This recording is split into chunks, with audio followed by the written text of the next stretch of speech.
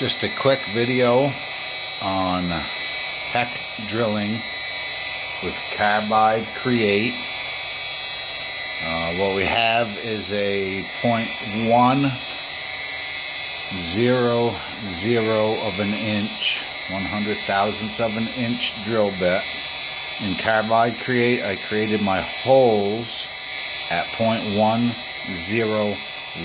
of an inch, leaving 1/1000th of an inch for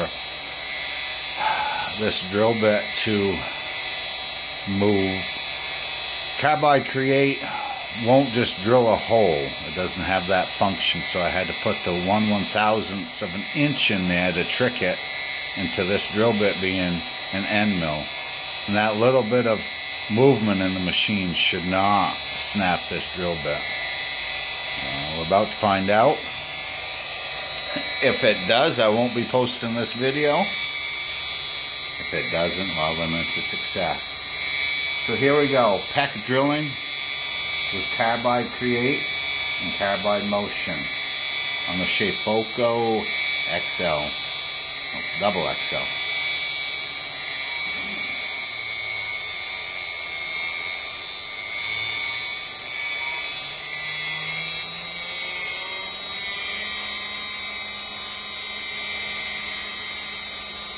It's asking for a tool change. Here we go.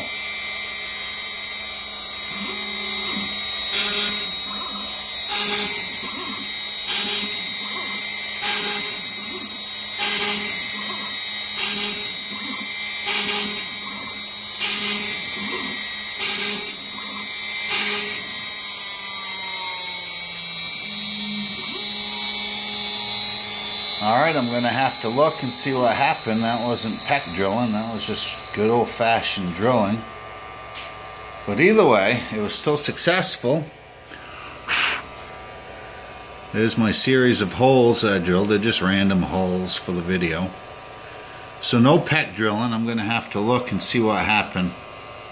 I thought with setting it up depth of cut per pass, I thought that would have given me a peck drilling effect, but as you saw, you can drill with carbide create. You don't need an expensive software like Aspire, even though I highly recommend it. Alright.